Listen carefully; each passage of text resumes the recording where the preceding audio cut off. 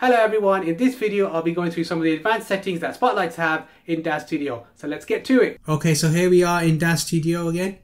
I've already got my spotlight here that I've already put into my scene. I've got a camera here, and I've got another camera here.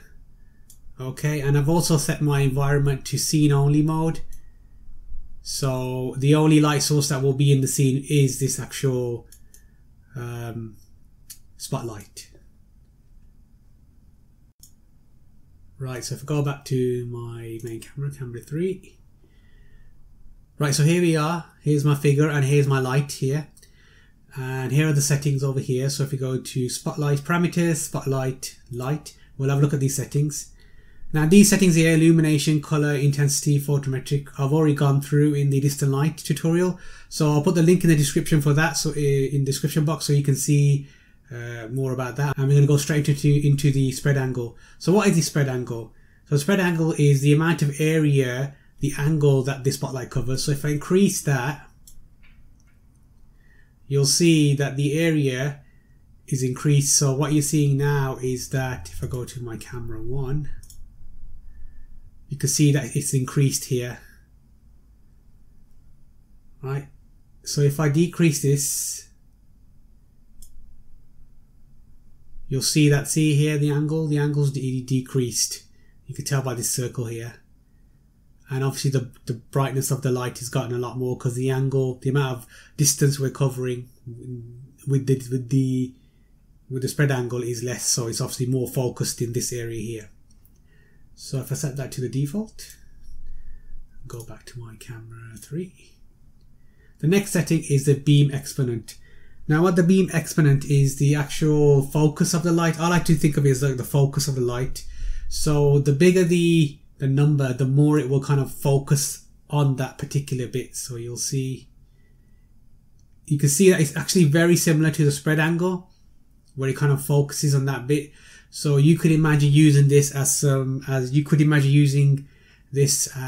a, for example, like a torch effect, like you would have a torch, someone holding a torch and the effect of the light going from a torch, or car lights or something similar to that.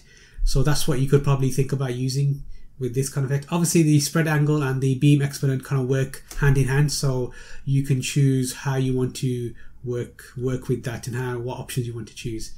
So if I decrease this, you'll see that the actual beam gets a lot bigger. There you go. So it kind of gets more softer. The light gets more softer. So I'll set that back to the default. So the light geometry was set to point. And remember, when the light geometry is set to point with spotlights, the height and the width don't matter. These settings don't work whatsoever. Now the other setting is two-sided. So the actual two-sided setting doesn't work at all with spotlights, because if we go to our spotlight, camera 2, you can see that our light source is just putting light here. So the two-sided option won't work. There's not like another light source is going to come out from here. That's not going to happen whatsoever. So that doesn't actually happen. So this actual two-sided section option doesn't actually work. Right. So the next thing we'll do, I'll show you what geometry of rectangle looks like. When you actually do the rectangle geometry, you actually see a physical rectangle here. And as you can see, if we go back to camera 3, right, this is great, this happened. So what's happened here is, as you can see over here, you've got, in my camera 2, you've got here this kind of rectangle here, this actual geometry of the spotlight is covering the lens of the camera, and the way to get rid of that is through this option here, render emitter. So if I click on that and set that to off, you'll see it disappears, and when I go back to my camera 3, I can actually see what I'm doing. So that just takes that off. You really don't need the render emitter on at all, because you know you've set the light geometry to rectangle, so you know you've got a softbox essentially. Okay, so if I go back to camera 2, I'll just set that back on to render. So generally you would probably have this set to off. I'll just set it back on so we can see the option again.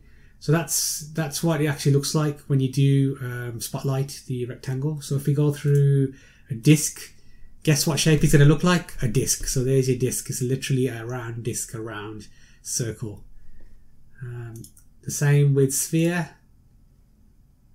It would just be a sphere, like a round ball or something. So there it is. And obviously with these different geometries, you get different lighting effects. So you should really play around with them. And the cylinder actually looks like a cylinder. So there we go. So again, once again, the two-sided option doesn't work whatsoever on spotlights. So this setting doesn't work at all. Generally, when I'm using spotlights, the light geometry, I use either point, rectangle, or disc. I very rarely use sphere or cylinder because I don't think there's much options. Really, you don't get much difference between rectangle, sphere, and cylinder apart from the shape. It doesn't really do much difference, but I'm sure you can play around with those settings and maybe you might find something that is suitable to your render that you're trying to create. So I'll set that back to rectangle. So here we got the option. You only get this option with light geometry rectangle is light portals. Now, unfortunately, I haven't been able to get light portals to work because I don't think they work in iRay anymore with the latest version of Daz Studio, which is 4.10. So I'm not too sure about that. And I'll just show you what light portals do. So this is an image that I've seen of DeviantArt. This is not what I've done, somebody else has done it. And they've done it with a lower version of Daz Studio, not 4.10, the latest version. I'm not too sure what version they did it with. And basically what light portals do is give you realistic light through windows.